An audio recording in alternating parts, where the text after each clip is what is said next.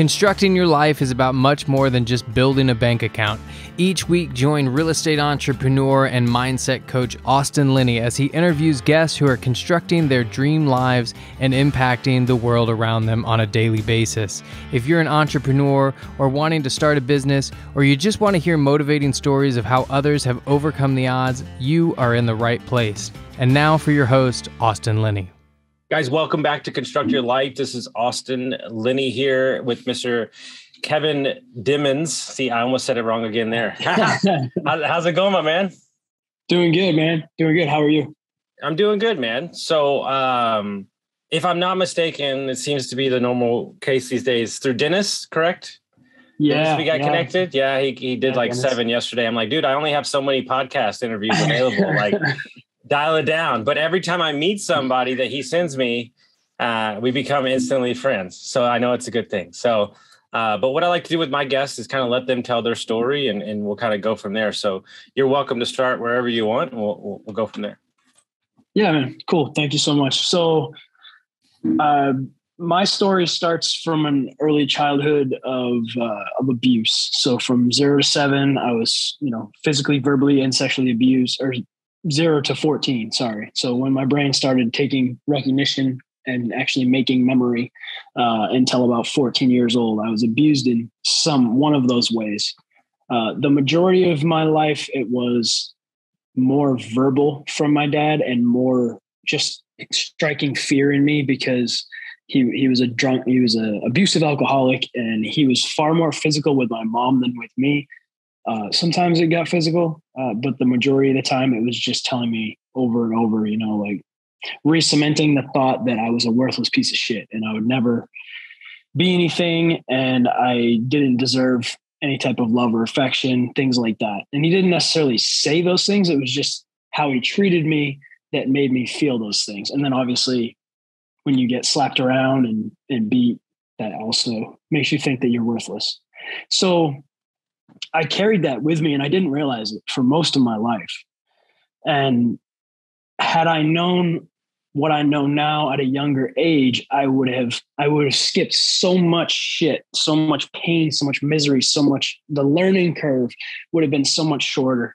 So my goal in life now is to find that 16-year-old me, that 30-year-old me, or that 60-year-old me that, I'm not even 60 yet, but the guy who hasn't dealt with his pain, his trauma, and to help them work through that. Because when we can separate ourselves from our story that we were forced into our entire life and start writing our own, it's a beautiful thing. Yeah, I think what's super interesting is, like you said, I think that somebody that's been through that, and, for me, alcohol addiction, drug addiction, homelessness, all that kind of stuff, it's an opportunity where I feel like most of the society, programs or, just in general, right? Like they're trying to save the person after they've had the fuck up, right? Or after they went to jail or after they're in rehab. And I think you and I share a similar passion where we want to, I want to get to that 16, 18, 21-year-old. And I want to say, like, you don't got to go through the divorce.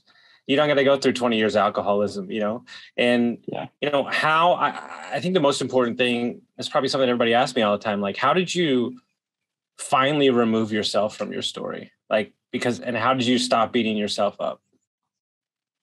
It was really one of those things where I just got tired of feeling the way I did. And I didn't understand what was wrong with me. And a lot of it, I put on to the military service and the post-traumatic stress and you get labeled with this PTSD label, and it's absolute bullshit, first off, because in my opinion is a disorder is something you cannot get rid of. You're with that the rest of your life. So when someone tells you you have a disorder, that means for the rest of my life, I'm just supposed to be depressed and I'm supposed to be scared of fireworks and I'm supposed to not want to talk to people and all that other stuff. Well, in reality, post-traumatic stress is very real and very normal. You go through a stressful situation, for example, at war, people shooting at you, you've got to work through that shit, or seeing someone else die in front of you, stuff like that. But so I came home and I was dealing with that, and I'd never was starting to feel better. And I honestly got to a point of hopelessness, and I was willing to do anything to make it better. So I was like, you know what? Books are around. Let me start doing my own research. So that was when I discovered my love for neuroscience and how the brain works and why we think the way we do and things like that. So it was really a trial and error process of I'd say 10 years to really figure out what was wrong with me. And once I started to be able to connect those dots, like you start reading about like behavioral patterns in a adult male or an adult period who was abused as a child. And you're like, motherfucker, that was me. Like I did those things. I do those things. And when you start to be able to understand the why behind why you do stuff, you get some power back. You get, okay, I understand why I did that. Now I know how to move past it and not do that. So for me, it was a long process of trial and error and just doing my own research and finding new, better mentors. I didn't have a father figure. I didn't have a role model growing up. So I had to start looking around like, okay, what men out there have what I want and why do they have it? And then that's how I started picking new friends, creating better circles, just finding better mentors, I guess. What's interesting to me, and I've seen it pretty evident through my coaching and consulting and like that, is that old men, they think they don't have patterns. Like it's really cracks me up, right? And it's like one of those things where it's like, dude, it's so obvious. Like you're right before it's going to get good, you're going to self-sabotage, right? But what's interesting about you and I is the reason that we could see it so clearly is because that was us. Like the reason that I know victimhood is because I lived it for 20 years. The reason that I know, drinking every day for 8 years is because I lived it, right? And I had a great coach, the guy that helped me through my addiction and my divorce and so many things, and is a brother to me. I started coaching and I was, you're stressed out when you started coaching. Like, oh my God, same with podcasts. How am I going to get guests? Oh my God, and he says, Austin, you never have to worry about getting clients because you only coach what you've been through. Yeah. People will see themselves in you. They will see themselves. And so, when you started coming out of your own story and you started setting the thing, was it health that got you locked in? Was it a mentor? Was it a system that you use? Like what was kind of the thing that people can lean on that to kind of pull them out of that despair? When I first started coming out of I guess you call it the darkness or whatever you want to call it. It was, I tried to focus on what I could control, and what I could control at that time was my fitness. So I held myself to a very strict routine with my fitness. Like I worked out at a certain time every day. I still do that to this day. 8 a.m. is when I start my workout time. Prior to that, morning routine, meditation, breathing, cold shower, all that. But I could control my fitness. So that's what I focused on. I should say that you mentioned a coach, and my biggest mentor moving through my darkest times was a guy named Akshay Nanavati. He's the author of Fearvana. He's one of my closest friends, and I'm blessed that me and him are now working together to grow the movement of Fearvana. And so I read his book, and he was a Marine, came home, had survivor's guilt, went through some really hard times. And I read his book, and it just struck me in such a way that he was combining the neuroscience aspect with really pressing into your fears and understanding that the greatest things in life are beyond your fear, on the other side of your fear.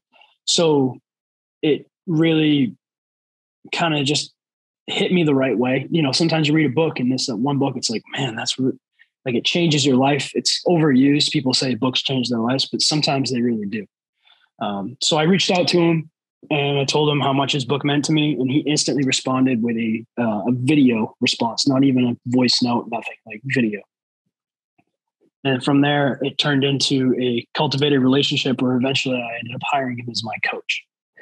That is when the shift really happened. when I started piecing all of the pieces, putting all the pieces together with morning routines, structuring my days, planning out time blocks for work, setting long-term, short-term goals, like all the stuff I work with my clients now. I was originally taught from him and a lot of other mentors. And then some of the pieces, as you know, in coaching, you pick up your little niches and things you think work best along the way. But I think the number one thing you can do is learn from somebody who's been there. Just pick up the book, because that's how I do it. I'm excited, because, people ask me all the time. It's super interesting, right? When you coach people, they ask me to say, what do you read? And I said, well, I read something for you and I read something for me. And they're like, what does that mean? And I'm like, well, I'm working private equity. We're buying businesses. I'm building businesses. That's where I spend most of my time. But what I focus on is patterns, neuroscience, which is it helps me, of course. But creating habits, creating sustainable consistency, because we owe it to our clients to stay studied up on the best tactics and reasons why. And we as a society throw around a lot of labels. It's really easy to package stuff as you're addicted to alcohol and you're addicted to thing and and this thing is, and ultimately what I've found is the seed of addiction runs pretty parallel in most things. And addiction could be, comments on social media. Addiction could be like Netflix. It doesn't really matter. So if we don't understand the reason behind, if we don't understand the neuroscience behind why the subconscious mind does everything for the body. If we don't understand how patterns get put together, then we're really doing ourselves a disservice. And to be honest with you, we're making a decision based off of emotion instead of actual facts and understanding. Yeah. And the separation of attachment to me has single-handedly changed my entire life. Absolutely. No, it's, you make a permanent decision off a temporary emotion, and it's never a good thing. I came up with this last week for a client because he's going through some stuff. I said, you can be angry and that's your right, but you don't have the right to make an angry decision. I like that. Yeah. And it's saying to yourself, like, I'm in control. I accept that one of the things that's very interesting with me is like people, what I found they do is they shame cycle themselves to death, right? They're saying, well, like, no, I have to be happy all the time. No, like you can be grumpy, like it's okay. But the moment that you accept that you can be grumpy is the moment that you can start changing for the happiness that you're seeking. And that's kind of like the thing that we don't teach. It's like, oh, you're just supposed to be like skipping rocks all day. And it's like, no, dude, like business is hard. Clients fucking, don't show up. They don't pay. Like, we lose money. The appraisal came in low. Like, that's okay. But then I think what's elevated myself in business and just in general is I say, okay, hold on. Are you making the decision from your ego or are you actually making a calculated decision? And I was talking to a guy yesterday who runs a couple businesses, and he said, there is some power by not dealing with that. Like, let's say you're in a business situation, it's getting heated, and saying, you know what, I'm going to walk away right now. I'm not in the right place to make it, and then do it the next day. And like even today for me, I made a decision about something that I had to invest in to go to somebody's thing that was going to mess with my schedule, was going to cost too much money. And I felt obligated to do it because he's a close friend. And I finally got to a place where I said, you know what, I'm just going to speak my truths and tell him what I need right now. And while I've been stressing out for a week, he was like, sounds good, man.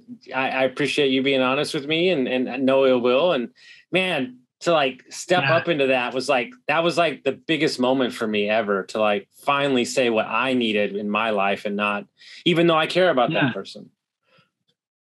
Yeah, no, it's, I was just talking to a client recently about having some troubles with his wife. And I would, you can try to say the right things and do the right things. And I'm guilty of this too.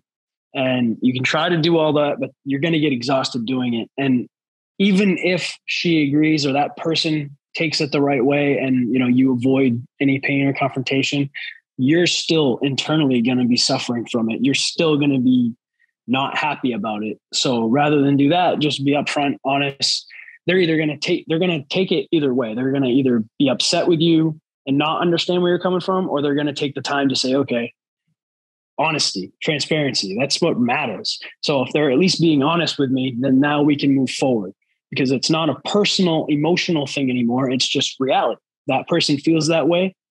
You feel that way. Now let's figure out how to make it work. Yeah. And it's this weird thing called being a grown-up. It's like this crazy thing, you know? And I'm curious because I've had some shifts in the last couple of months with my father, through what you went through and everything that happened, like mentally, where is your mind with that relationship at this point? That's a curious thing for me. Well, he died back in, he was, when was it? I just got home from the Army. So it was 2014, I believe. Mm-hmm. And he died, and it was actually kind of crazy. He had cancer, and he was at home, in their home. And my sister and my mom had repeatedly tried to get me to come see him, and I had no interest. And then one last time my sister called me, and my sister had, I hold her at a very high pedestal because she raised me. Like, I moved into her house when I was 8 years old. So when she spoke, I listened, So she said, I think your dad is hanging on just to say goodbye to you. And as much as I didn't want to go talk to him, I did it, and I'm glad I did. I talked to him and was asking him about like why he did those things. But at the end of it, I told him it's all right because I forgive you. And it was, I don't know, I think it was minutes later he died. So, and a lot of times people are like, how could you possibly forgive him? And in that very moment, if I'm being honest with you, I don't think I did. I think I knew he needed to hear that, and that my goal was eventually to actually be able to do it. So what I have found since then is I forgave him to forget him. Like what he did, and repeatedly, and even when he was sober, learning what he did, waking up in jail, realizing that he was in jail because he was beating his family, or waking up in jail and realizing the reason he was in jail is because he chased his 14-year-old son out of the house and tried to kill me with a knife. Like, in my mind, I just don't have time for it. So, because I made a decision years ago that I wasn't going to give anything or anyone that was holding me back or toxic to me my time. My time only goes towards my friends, my family that I love and loves me, and things that I care about.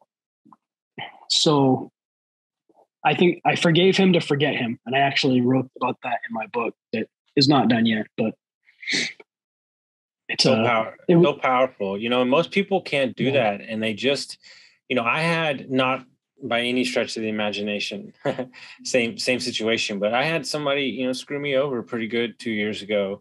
And it was just driving me bonkers. Like I couldn't move on, Yeah. And I something hit me when I was walking, and I was like, I sent him a text, and I was like, hey man, like whatever happened, whatever reason you emotionally did that, it's okay. Like, it's okay. Yeah. It's actually a gift that you gave me. So thank you. And he just sends back like, dude, I basically haven't slept in 3 months because of this. Yeah. He's still apologizing 2.5 years later. And now we have a great relationship, and I can find peace in that and understand. And there's such power, like personally, when you just say like, hey man, like, I get it. Yeah. Like, and the thing is, it's like, I don't think we take enough time. And look, nobody's discounting anything they did, but people make decisions. People abuse alcohol. People abuse themselves. So they abuse others. And I had a client who I coached with yesterday, and we worked through a story work, and it was like his middle school principal. And like the shit that this person said to him was like, I expected him now at 35 still. And we went through it, and I changed every word of what he said to that guy that high school counselor thought about himself. And he was like, oh my God. Like every word he used to describe me was actually the way he felt about himself. So really that has nothing to do with me. Boom. Yeah. You know? Yeah. It's the power of words. It's a crazy thing. Yeah, 100%. So if somebody is listening to this and somebody is in the job they don't like, they're in an abusive relationship, they're unhealthy, they're not exactly where they want to be, they feel stuck.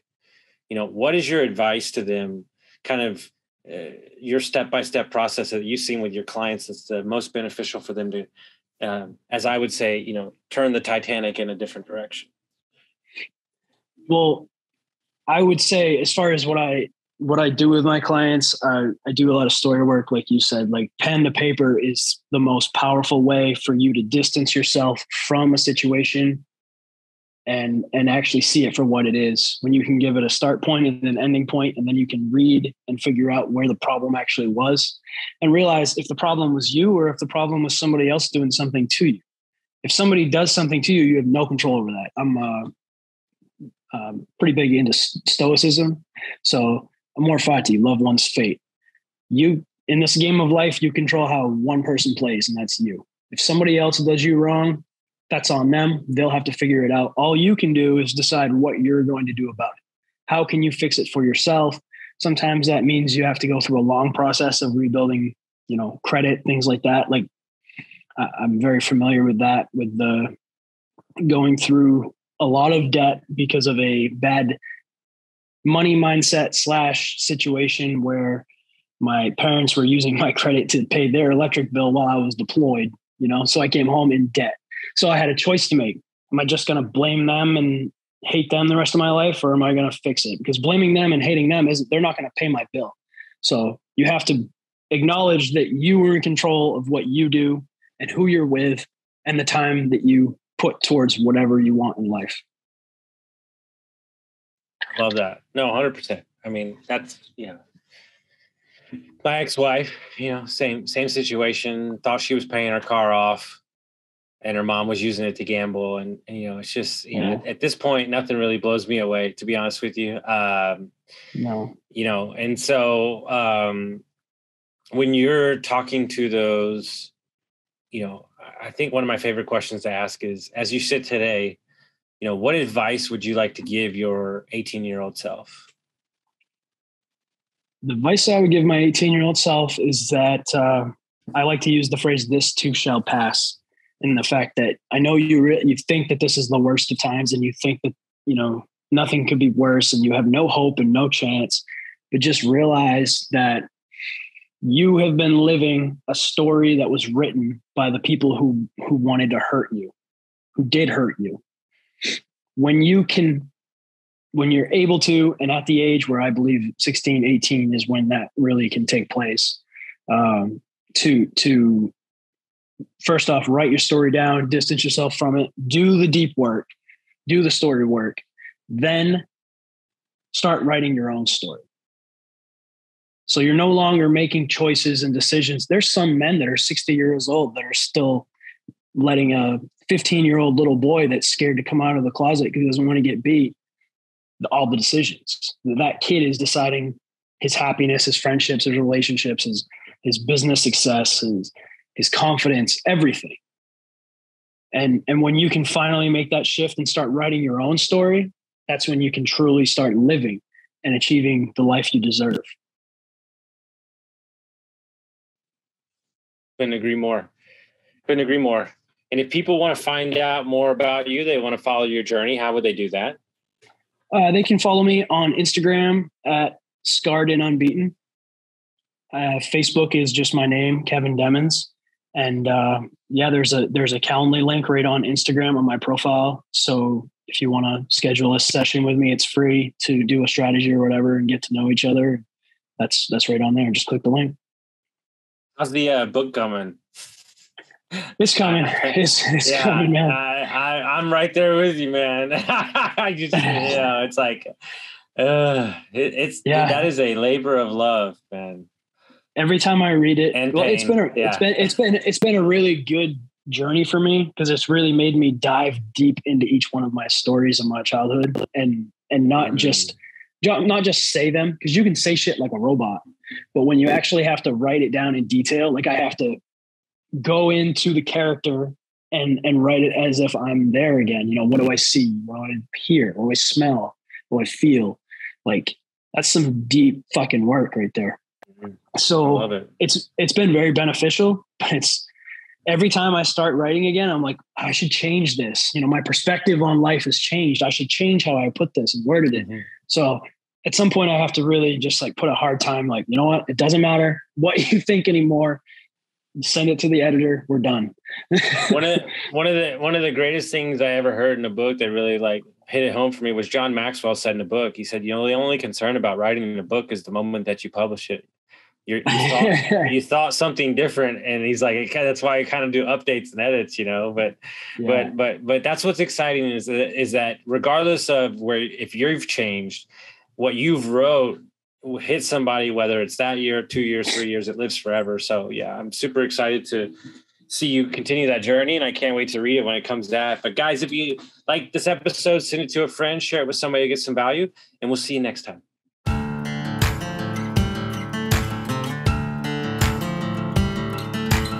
Thank you for listening to Construct Your Life with Austin Linney. If you enjoyed this episode, be sure to rate, review, subscribe, and pay it forward by sharing with a friend. Most importantly, take this opportunity to start constructing your life by taking immediate action on what you learned. For show notes, resources, and more information on one-on-one coaching with Austin, visit constructyourlifepodcast.com.